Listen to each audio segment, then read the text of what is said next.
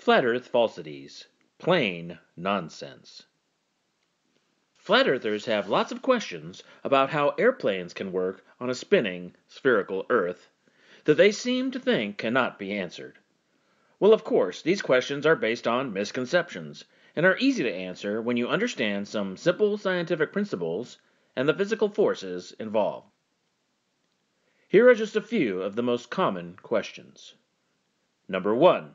Why does it take the same time to fly east as it does west if the Earth is spinning at 1,000 miles per hour? Well, there are two reasons that this is not a problem at all. Firstly, airplanes fly through air. They require air to generate thrust with propellers or jets to move forward, and to generate lift to stay aloft. And all the atmosphere of the Earth rotates with the Earth due to gravity and friction. Earth's atmosphere is held to the Earth by gravity. This is evidenced by many things, but most notably by the fact that the higher you go, the weaker the atmospheric pressure is. Atmospheric pressure is just the weight of the air above pushing down on the air below. If the air was just contained in a dome or firmament, as many flat earthers claim, rather than being held by gravity, then there would be no reason for air pressure to decrease with altitude. And that pressure causes friction against the surface of the Earth, and also air molecules have friction against each other. If you don't believe that, hold your arm out of the window of a fast-moving vehicle. The force you feel is the result of air friction. The laws of physics cause the atmosphere to rotate with the Earth. It would actually take some unknown force to counteract the friction to prevent the atmosphere from revolving with the Earth.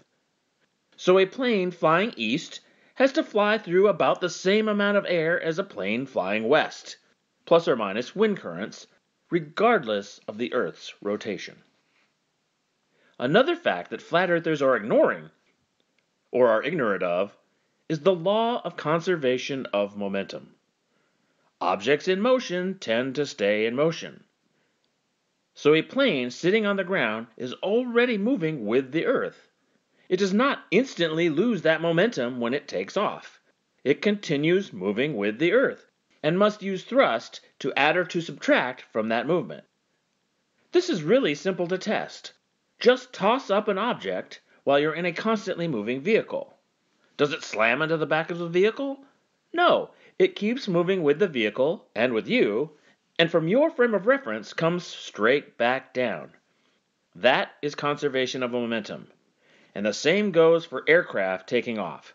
They keep their momentum moving with the Earth, and fly through the air that is also moving with the Earth. Number 2. How can a plane land going north or south if the Earth is spinning sideways at 1,000 miles per hour? The answer to this is the same as for the first question. The airplane, the air, and the Earth are all moving east together, so this poses no problem for landing north or south. A strong crosswind does make landing very difficult, but the Earth's rotation does not cause crosswind. Wind is generally caused by temperature gradients. Hot air rises, so colder air must move in to fill the gap caused by the rising air, causing a vertical circulation pattern that we feel as wind. A similar flat earther question involves a hypothetical helicopter going straight up and waiting for the Earth to rotate beneath it, rather than the helicopter needing to fly west.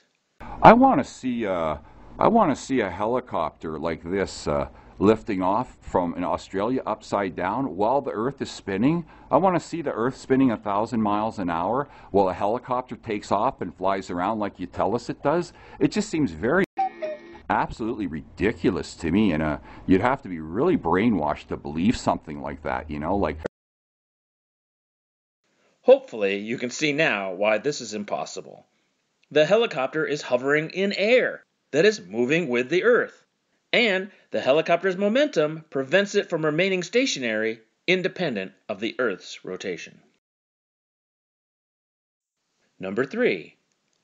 Why doesn't a plane have to constantly dip its nose to follow the curve of the Earth? 40,000 feet going horizontal, because in my reality, a straight line is a straight line, right? I don't know about other people's realities, where a straight line is supposedly curved. But in my reality, the plane gains altitude as it gets further and further away. I mean, not before long. This plane should be in space. The short answer to this is gravity. Planes fly by generating lift with their wings to overcome the force of gravity.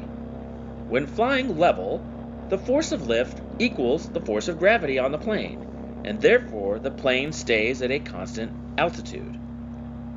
To fly to a higher altitude, that is, up farther away from gravity, you don't just tip the nose up, you also have to apply extra thrust to accelerate and increase the lift.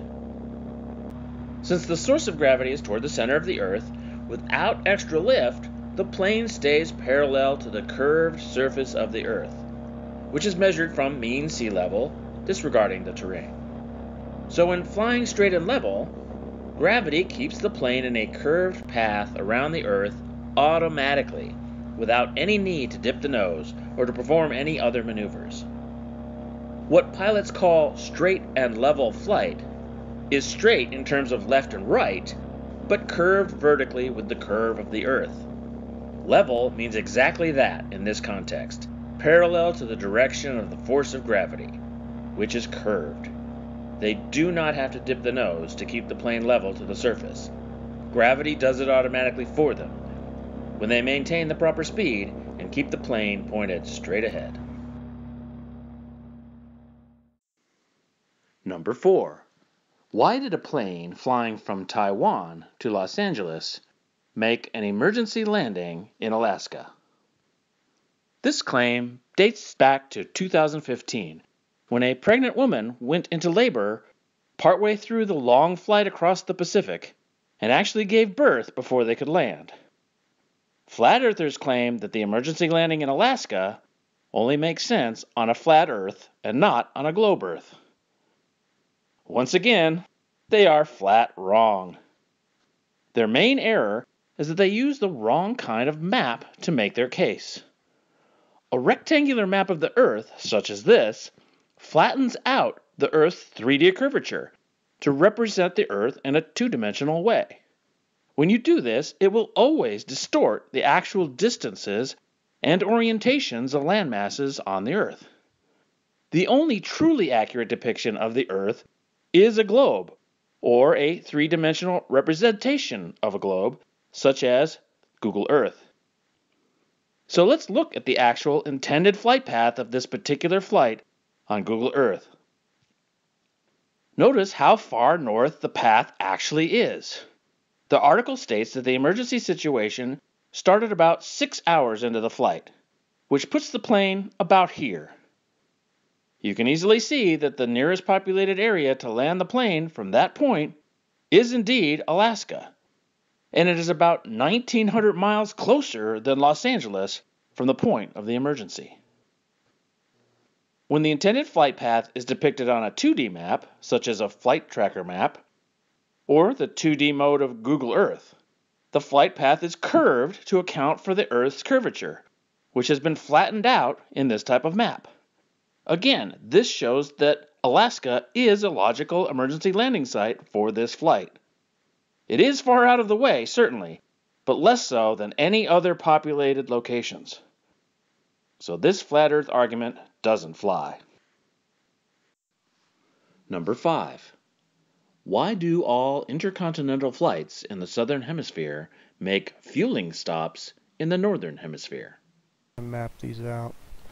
And look, it just looks ridiculous what you have to try and do. You can't just go straight across. You have to actually get up into the Northern Hemisphere and then come back down. So that doesn't make any sense. So I mapped it on the flat Earth map. And whoa, okay, now it makes sense. This is very similar to the emergency landing claim and has some of the same problems. Notice how they always show the flights on a rectangular projection map, rather than using a correct 3D map.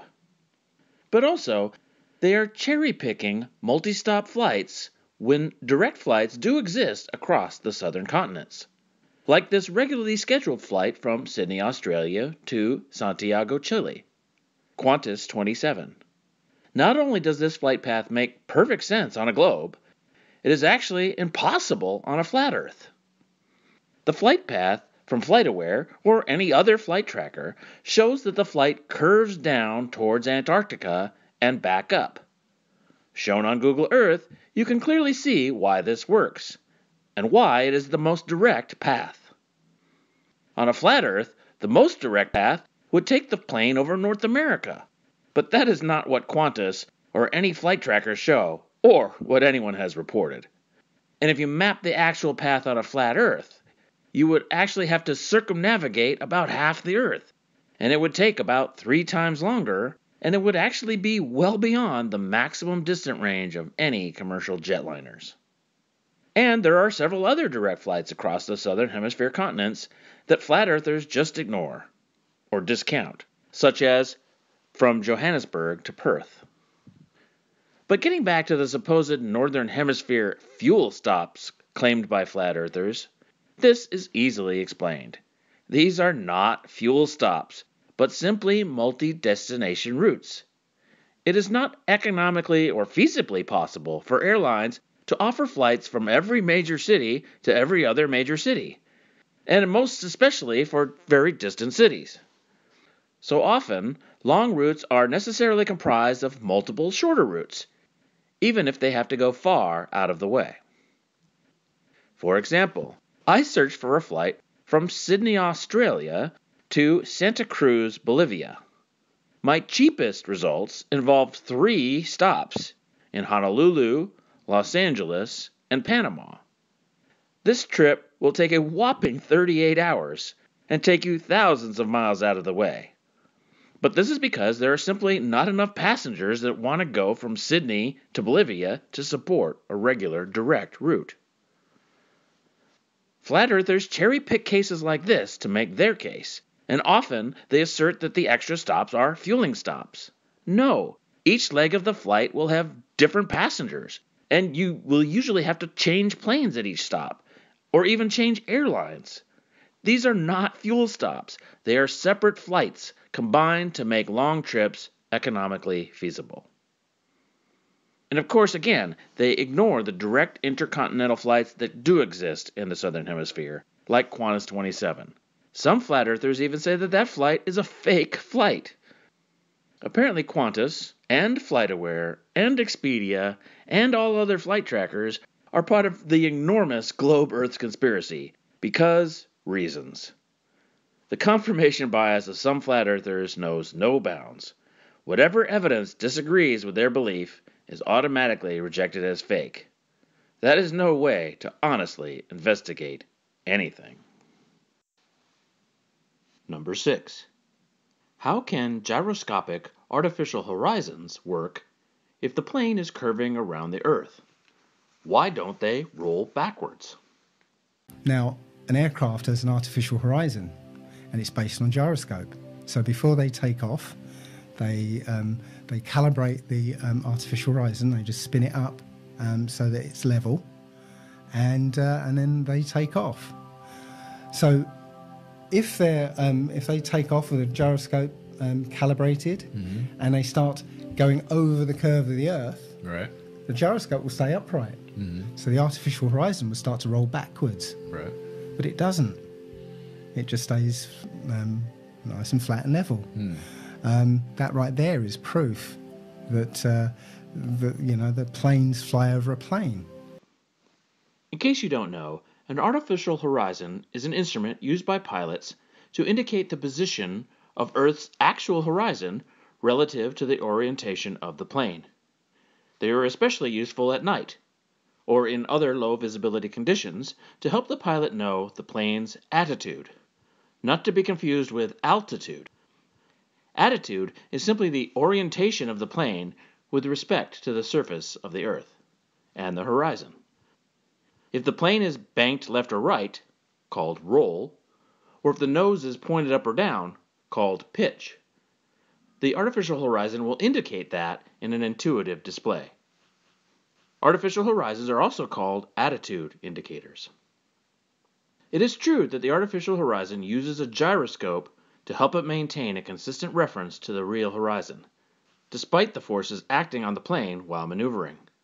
But flat earthers claim that the artificial horizon gyroscope is fixed in space, and therefore it should roll backwards as the plane flies around the curve of the Earth. But this is not true. Once again, they are missing or intentionally rejecting one key fact. Artificial horizons have a mechanism which constantly adjusts to the direction of the Earth. This accounts for the fact that gyroscopes always are subject to forces of acceleration, which can cause them to tilt out of alignment, called precession. They tend to be fixed in space, but not with perfect accuracy, so adjustments are needed. And these automatic adjustments will also easily account for the Earth's curvature as well. And they do this using Earth's gravity. Air-driven artificial horizons do this through the use of a mechanism called pendulous vanes that react to the force of gravity to keep the device adjusted to level. Here you can see the inside of a device of this type. Notice how these arms move with gravity when the internal structure is turned. These are the pendulous vanes, and they open or restrict 4 airflow ports that drive the gyroscope in such a way that it causes it to realign to the Earth's gravity. Electronic versions do this using mercury switches that react to gravity, and they control torque motors that adjust the gyroscope. Here is an excellent demonstration of this in a modern electronic artificial horizon by YouTuber Wolfie6020. After intentionally forcing the device out of alignment, you can watch as it automatically adjusts itself back to level over several minutes. Wolfie6020 has a number of excellent videos on the operation of the artificial horizon. I linked some in the description, and he shows them automatically adjusting in both real time and sped up, as seen here. The device corrects far faster than is needed to correct for the curvature of the Earth, even for the fastest jet aircraft. So once again, flat earthers are ignoring facts that invalidate their claim. All of these questions are based on misunderstandings of how planes work, ignorance of physics, or denial of key facts. When you get all the facts right and understand the physics involved, the globe Earth works perfectly fine, and airplanes have no problem flying over and around its surface. Thanks for watching.